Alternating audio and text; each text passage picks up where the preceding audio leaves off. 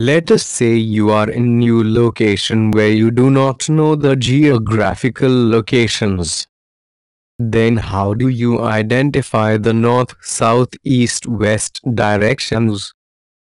Compass is an instrument using which you can identify the geographical locations. Let us understand what is there in the compass and how it identifies the geographical locations. This is the magnet. As you know, magnet has north and south poles. When it suspends freely, it shows north and south directions. Therefore, you can use magnet to identify the directions or geographical locations.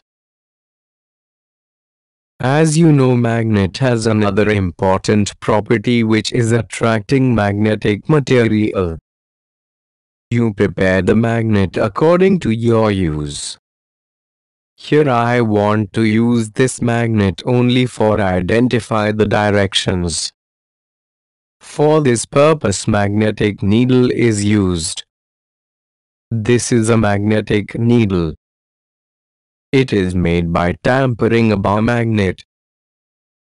The center of needle is pivoted or freely placed on a pin.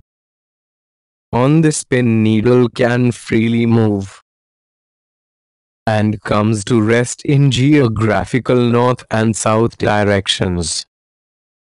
The end which shows geographical north is north pole of magnetic needle. For indication purpose, this end is painted red at tips. The end which shows geographical south is south pole of magnetic needle. This south pole is left unpainted. This type of magnetic needle is used in magnetic compass, using which you can identify the north and south direction. In a compass, you can find magnetic needle at center, and 360-degree angle scale is placed for better measurement of directions.